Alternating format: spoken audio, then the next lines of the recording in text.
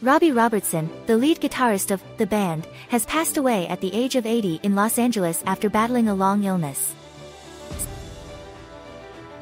Robertson's most popular hit is the iconic song, The Weight, which has been a staple on classic rock radio and in movies and TV shows for many years. Robertson was surrounded by his family, including his wife, ex-wife, and children, at the time of his death. None.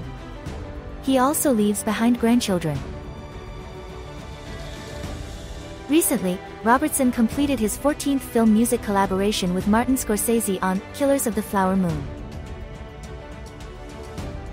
In lieu of flowers, the family has requested donations to the Six Nations of the Grand River. Robertson is remembered for writing several classic songs, including The Weight and Hop on Cripple Creek. Fans are mourning the loss of this rock legend and thanking him for his contributions to music.